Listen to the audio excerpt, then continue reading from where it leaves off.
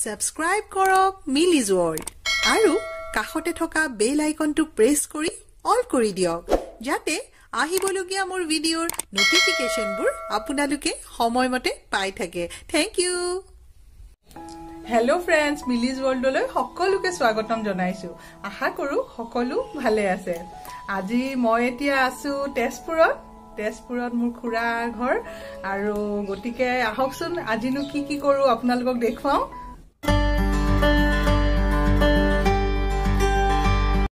এয়া খুৰি মাস্ক লৈ ৰেডি আমি এতিয়া বজাৰ যাম খুৰি আৰু মই এয়া ওলাইছো আৰু এনেকে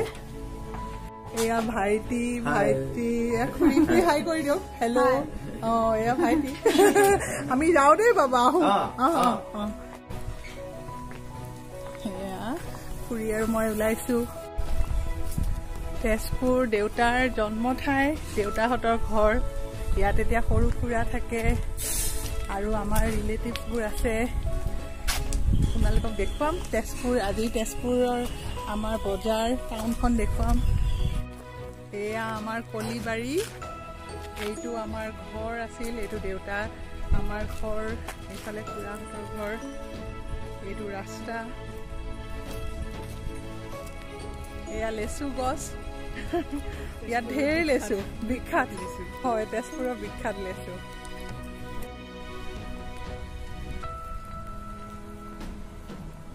এইবিলাক চব নিজৰ মানুহ দুইফালে আমি এতিয়া কোনফালে যাম খুৰি এইফালে যাম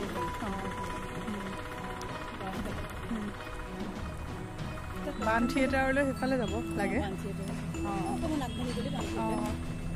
এইটো ৰাস্তা দেখিছেনে এইটো ফালে বান থিয়েটাৰলৈ যায়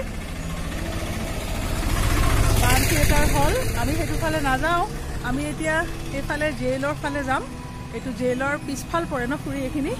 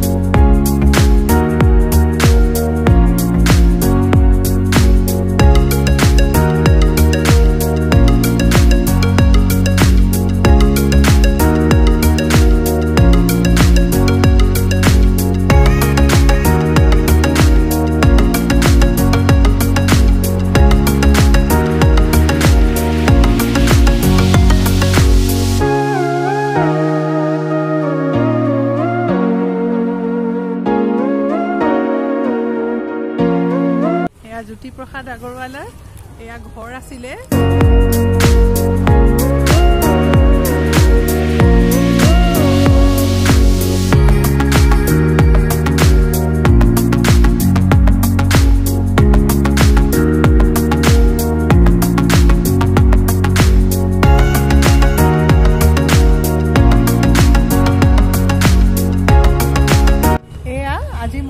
জ্যোতিপ্ৰসাদ আগৰৱালা দেৱৰ ঘৰ পকিৰ এজন কৰ্মচাৰী মোৰ লগতে আছে। তেখেতৰ পৰা আমি আজি পকিৰ বিষয়ে জানিম। আৰু তেনেহলে নমস্কাৰ, আপোনাক মোৰ চেনেললৈ স্বাগতম জনাইছো। আপোনাৰ পৰিচয়টো তেনেহলে দিয়কচোন। মোৰ নাম প্ৰণৱ লহকৰ। হয়, আজি তেনেহলে আপুনি কওকচোন এই পকিৰ বিষয়ে, মানে আমাৰ দৰ্শকক জনাওক যে বহুতেতো নাজানে ধৰক পকিৰ বিষয়ে, গোটেইখিনি কথা আৰু চমুকে কওকচোন বাৰু। এই পকি আপোনাৰ সকলোৱে জানে যে জ্যোতিপ্ৰসাদ আগৰৱালাৰ ককাক হৰিবিলাস আগৰৱালা 1874 চনত তেখেতে অসমত প্ৰথম আহি বেপাৰ বাণিজ্য কৰি 1874 চনত এই পকা বিল্ডিং, পকি ঘৰ এইকাৰণে পকি বুলি কয়, এই গৃহটি নিৰ্মাণ কৰিলে। আৰু এই গৃহটি ইমানেই তাৰমানে স্মৃতি চিহ্ন বিজড়িত যে ইয়াত তাৰমানে তেখেতে হেৰি কৰাৰ পিছত, গৃহটি নিৰ্মাণ কৰাৰ পিছত অসমীয়া আমাৰ যিখন কীৰ্তন পুথি অসমীয়ালৈকে তেখেতে হৰিবিলাস আগৰৱালাই অনুবাদ কৰিছিলে। পৰৱৰ্তী কালত তেখেতৰ নাতি জ্যোতিপ্ৰসাদ আগৰৱালা, এই গৃহতে তেখেতে জ্যোতিপ্ৰসাদে অসমীয়া সংস্কৃতিৰ গোটেইখিনি সমল দাঙি ধৰিলে। এটা শুনি ভাল লাগিব এইকাৰণে তেখেতসকলৰ পৰিয়ালৰ পৰা এই গৃহটি 1977 চনত আমাৰ প্ৰয়াত মুখ্যমন্ত্ৰী মহোদয় হিতেশ্বৰ শইকীয়াদেৱে, তেতিয়া হিতেশ্বৰ শইকীয়াৰ তত্বাৱধানত এই গৃহটি সংৰক্ষণ কৰিছিলে। সংৰক্ষণ কৰি সাংস্কৃতিক সঞ্চালকালয়ৰ হাতত অৰ্পণ কৰিলে। আৰু এই অসম চৰকাৰৰ সাংস্কৃতিক সঞ্চালকালয় বিভাগৰ তত্বাৱধানত এই গৃহটি আজিলৈকে জ্যোতিভাৰতী পকি হিচাপে নামাকৰণ কৰি ইয়াতে এটা সাংস্কৃতিক সংগ্ৰহালয়, তাত জ্যোতি বিষ্ণু ফণী শৰ্মা দেৱৰ পৰা আদি কৰি আপোনাৰ শোণিত কৌৰ গজেন বৰুৱা সত্ৰীয়া নৃত্য প্ৰশিক্ষক তেখেতসকলৰ সমলখিনি আছে। আৰু পৰৱৰ্তী সময়তো দাদা চাহেব ফাল্কে বঁটা পৰা ভূপেন হাজৰিকাৰ দেৱৰটোতো ইয়াত জড়িত আছিলেই বাল্যকালৰ পৰা, 5 বছৰ কালৰ পৰা। এতিয়া বৰ্তমান আমাৰ সাংস্কৃতিক সঞ্চালকালয়ে বৰ ধুনীয়া কৰি যিমানখিনি পৰা যায় ধুনীয়াকৈ সংৰক্ষণ কৰি তেখেতসকলৰ সামগ্ৰীখিনি ইয়াতে থৈছে। আৰু প্লাছ এটা সাংস্কৃতিক আমি গৱেষণা কেন্দ্ৰ, যিটো নেকি আমাৰ ধৰ জ্যোতি সংগীত, বিষ্ণুৰাভা গীত স্বৰলিপি আকাৰত আমি ইয়াতে এতিয়া বৰ্তমান প্ৰস্তুত কৰি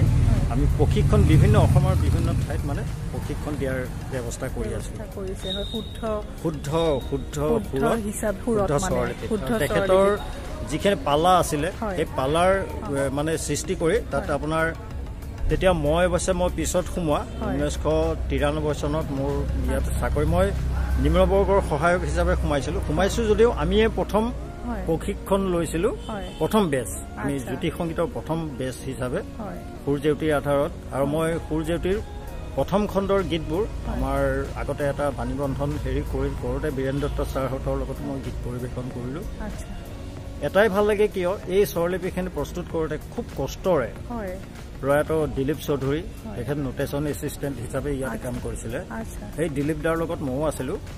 দিলীপ চৌধুৰীয়ে খুব অশেষ কষ্টৰে এইখিনি সংৰক্ষণ কৰিলে। সংৰক্ষণ কৰাৰ পিছত এক্সপাৰ্ট কমিটি, যিখন এক্সপাৰ্ট কমিটিৰ বিশেষজ্ঞ কমিটিত আপোনাৰ বীৰেন দত্ত ছাৰ, দিলীপ শৰ্মা ছাৰ, এতিয়া তেখেত দিলীপ শৰ্মা ছাৰ নাই, তাৰপিছত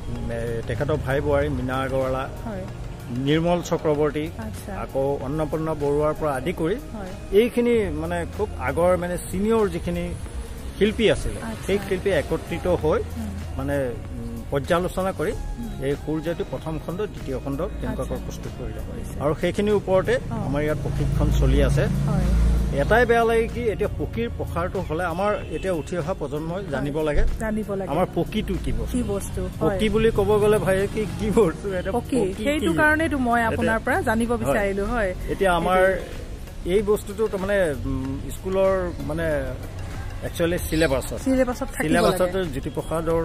যদি হেৰি আপোনাৰ সিলেবাস এটা হয় তাত পকিৰ বিষয়ে জানক পকিৰ কথাটো আহক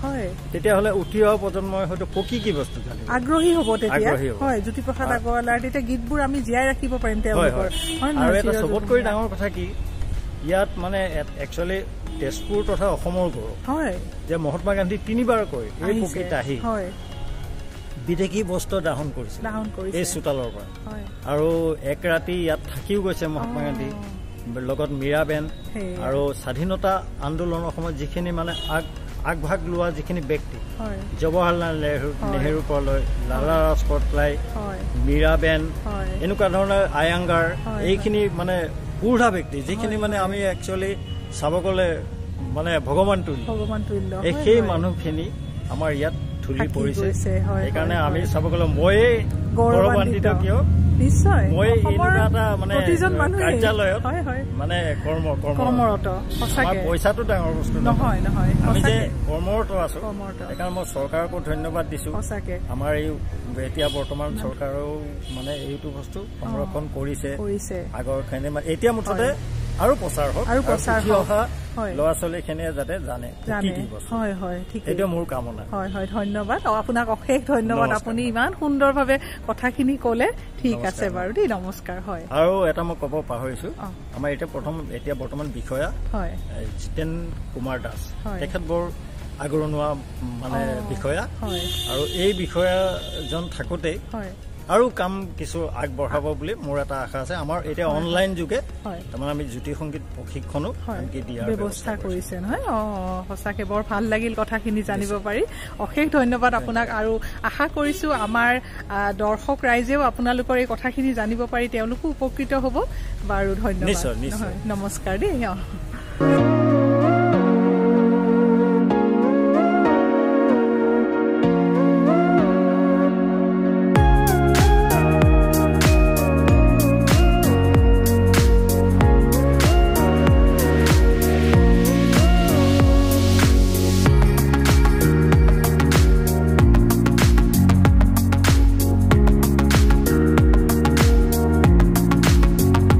জ্যোতিপ্ৰসাদ আগৰৱালাৰ ঘৰ এই সময়তে কিমান সুন্দৰ তেওঁৰ ঘৰটো সেই সময়ত পকী ঘৰ কমকৈ আছিলে সেইকাৰণে জ্যোতিপ্ৰসাদ আগৰৱালাৰ ঘৰটো পকী হিচাপে নামাকৰণ কৰা হৈছে এয়া আমি এতিয়া ভিতৰলৈ সোমাই আহিছোঁ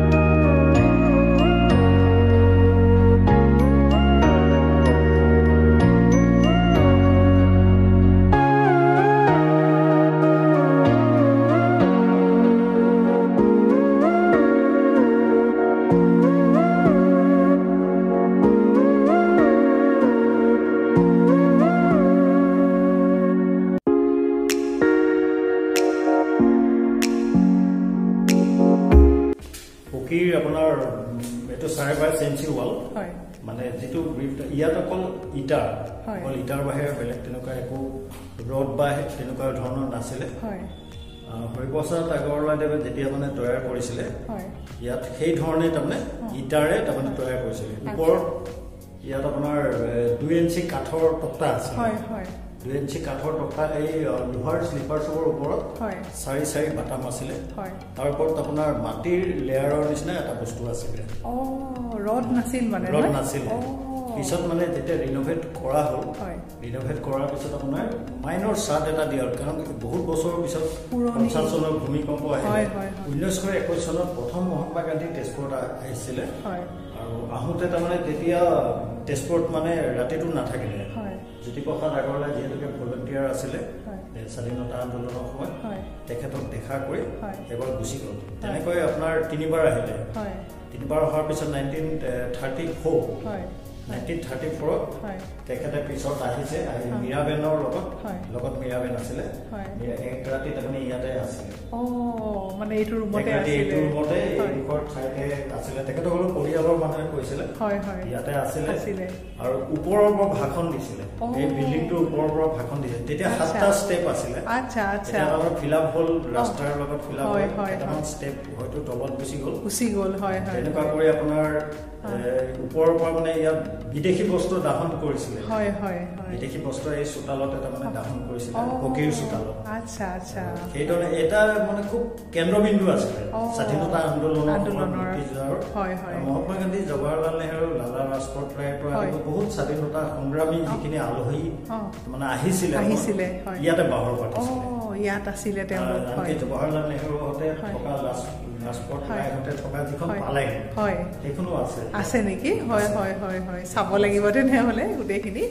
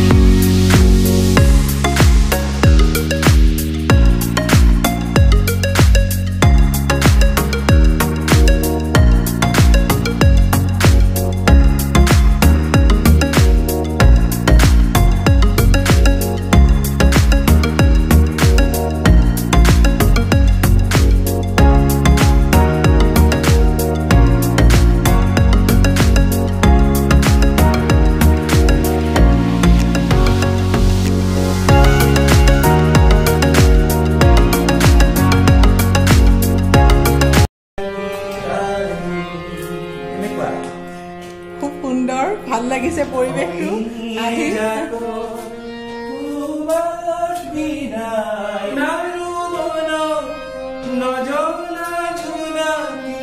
জানিলে কলিতা জানি হুসিনা নদী জলেৰে কিনাৰে পানৰ চিনাকি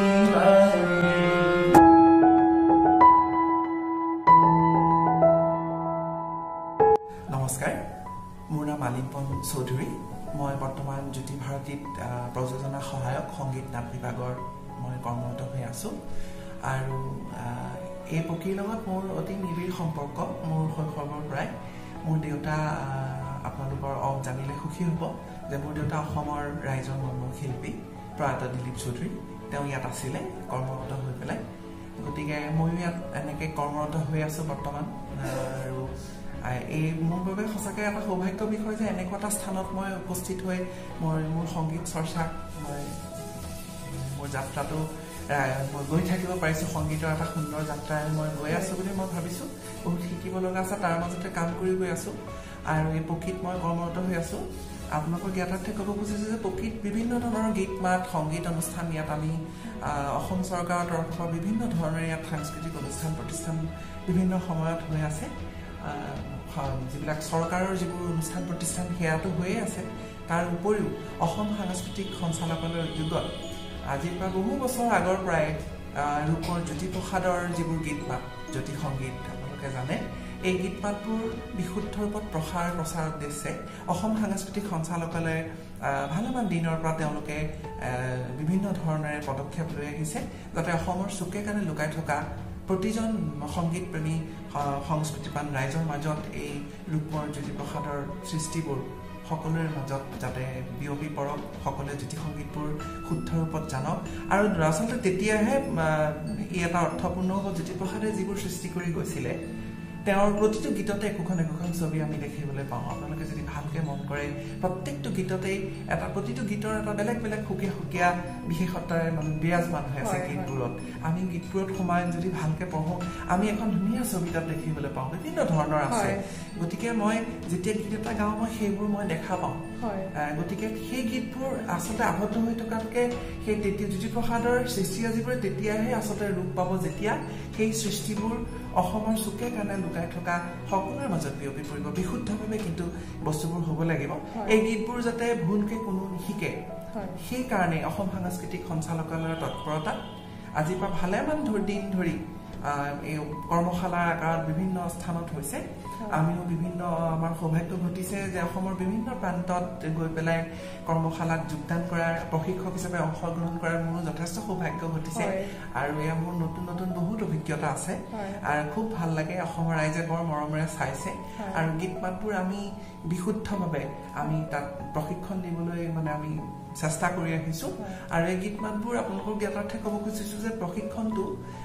সাংস্কৃতিক সঞ্চালকালয়ৰ উদ্যোগত বিশেষজ্ঞ সমিতিৰ তৎপৰতাত এখন পুস্তিকা সুৰজ্যোতি তাত স্বৰলিপি আকাৰ গোটেই গীত মাতবোৰ বিজ্ঞানসন্মতভাৱে তাত হেৰি কৰা হৈছে সন্নিৱিষ্ট আছে আৰু সেই কিতাপখনৰ পৰাই সেই বিজ্ঞানসন্মত কিতাপখনৰ পৰাই আমি প্ৰশিক্ষণবোৰ প্ৰদান কৰি আছোঁ আৰু যথেষ্ট ল'ৰা ছোৱালীয়ে ভাল পাইছে আৰু তাত আমি দাড়ি কমা বাদ নিদিয়াকৈ সেইখন কিতাপৰ পৰাই আমি শিকাবলৈ চেষ্টা কৰিছোঁ আৰু যিহেতুকে জ্যোতি সংগীতবোৰ বিভিন্ন স্থানত বেলেগ বেলেগ ধৰণৰ হৈ আছে কিছুমানে বেলেগকৈ গায় কিছুমানে বেলেগকৈ গায় গীত মাতবোৰ গতিকে সেইবোৰ আমি ভাবোঁ যে সেইবোৰ এক হোৱাটো উচিত জ্যোতি সংগীতবোৰ বেলেগ বেলেগ হ'ব লাগে ইয়াত যদি কিবা এটা হৈছে তাত কিবা এটা চবেইটো নিজে মতে গাই থাকিলে নহ'ব গতিকে এই বস্তুটো তেতিয়াহে শুদ্ধ হ'ব যেতিয়া এই বিশুদ্ধ ৰূপক সকলোৱে গ্ৰহণ কৰিব আমি আগতে পুৰণি কিবা শিকি থব পাৰোঁ কিন্তু সেই শিকাটো জানো শুদ্ধ সেইটো এটা কথা থাকিব পাৰে কিন্তু স্বৰলিপিখন প্ৰস্তুত হৈছে সেইকাৰণে যাতে সমগ্ৰ অসমতে এটা গান একেধৰণেই থাকে আৰু নৱপ্ৰজন্মই যাতে বিভ্ৰাট নহয় এতিয়া এটা গীত মই আপোনালোকক শুনাব খুজিছোঁ এটা গীত আছে বহুতে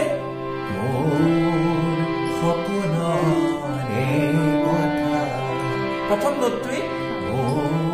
গায় আচলতে এইটো নহয় হ'ব লাগিছিল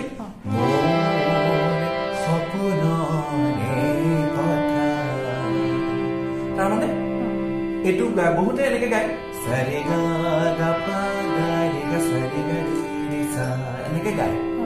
ক'ব লাগে গা গা পা গা ৰে গা সা ৰে গা ৰে ৰে সা গাৰ পাঁচটা গতিকে এনেকুৱা কিছুমান সূক্ষ্ম মই ভুল বুলি কাকোৱে ক'ব খোজা নাই খালি আমি গীতবোৰ একীকৰণ কৰিব লাগে যাতে মই ইয়াত যিটো গান গাইছো গুৱাহাটীতো সেইটো একে গায় নামৰূপতো সেইটো গায় লখিমপুৰতো সেইটো গায় সকলোৱে যাতে কোনো বিভ্ৰাট হ'ব নালাগে কম্পিটিশ্যনত গালে যাতে এইটো তোমাৰ ভুল হৈছে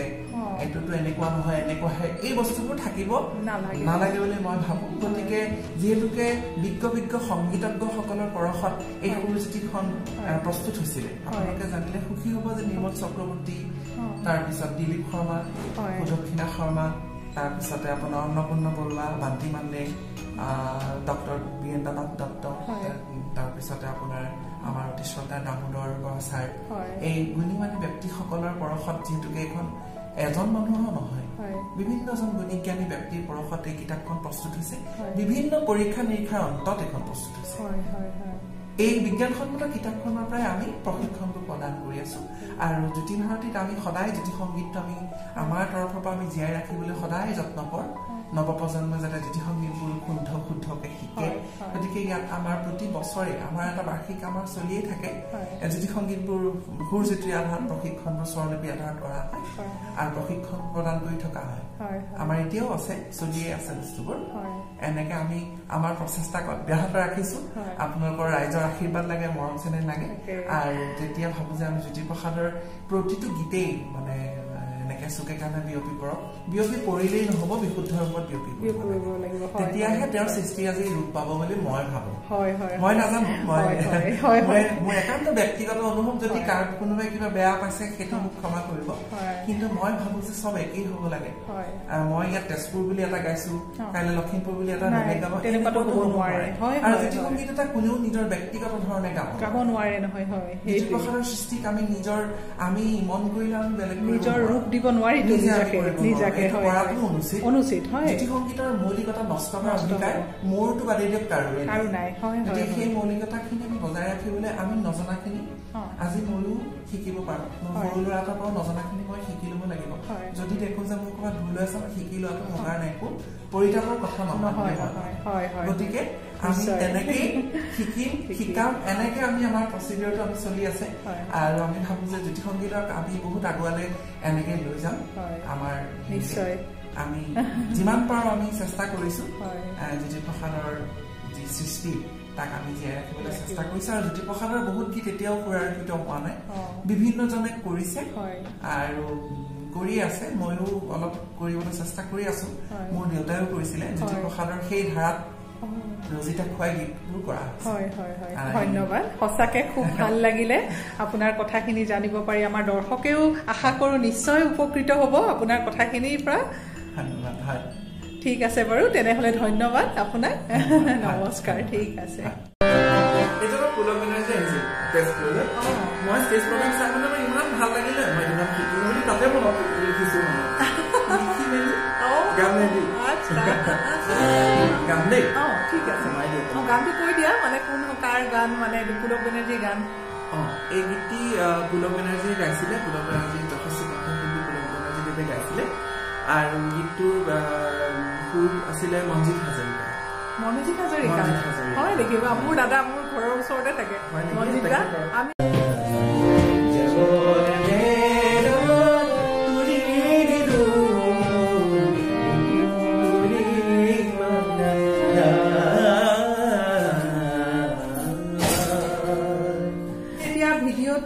শেষৰ পৰ্যায় আহি পৰিছে আৰু মোৰ লগত এয়া আছে সুকণ্ঠৰ অধিকাৰী আলিম্পন চৌধুৰী আপোনালোককতো তেওঁৰ গান ইতিমধ্যে শুনালোৱে আৰু তেনেহলে আজিৰ ভিডিঅ'টো ইমানতে শেষ কৰিবলৈ ওলাইছো বাকীখিনি আলিম্পনে কৈ দিব আপোনালোক সকলোলৈকে পুনৰবাৰ শ্ৰদ্ধা জনাইছো বাইদেৱে বহুত মানে কষ্ট কৰি নিজৰ এই যি সৃষ্টিশীল মন তেওঁ বিভিন্ন ধৰণে আপোনালোকৰ আগত বিভিন্ন ধৰণে ভিডিঅ'বোৰ শ্বেয়াৰ কৰিব আমি আশা কৰিছো আপোনালোকে তেওঁৰ যিবোৰ ভিডিঅ' আপোনালোকলৈ আগবঢ়াব আপোনালোকে লাইক কমেণ্ট ছাবস্ক্ৰাইব কৰিব আৰু তেওঁ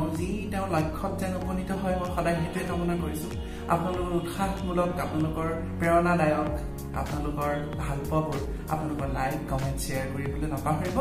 আমি আশা কৰিছোঁ আপোনালোকৰ সহযোগিতা পালে বাইদেৱে আৰু নতুন আগন্তুক সময়ত বিভিন্ন ধৰণৰ নতুন নতুন সৃষ্টিশীল কাম হাতত ল'ব পাৰিব মই সেইকাৰণে আপোনালোকক পুনৰ অনুৰোধ জনাইছোঁ বাইদেউৰ এই চেনেলটো আপোনালোকে লাইক কমেণ্ট আৰু ছাবস্ক্ৰাইব কৰিবলৈ নাপাহৰিব ধন্যবাদ খুব অশেষ ধন্যবাদ আলিম্পন তুমি কথাখিনি খুব সুন্দৰভাৱে ক'লা ঠিক আছে বাৰু তোমাক আকৌ পুনৰ লগ পাম আজিলৈ তেনেহ'লে আহিছোঁ দেই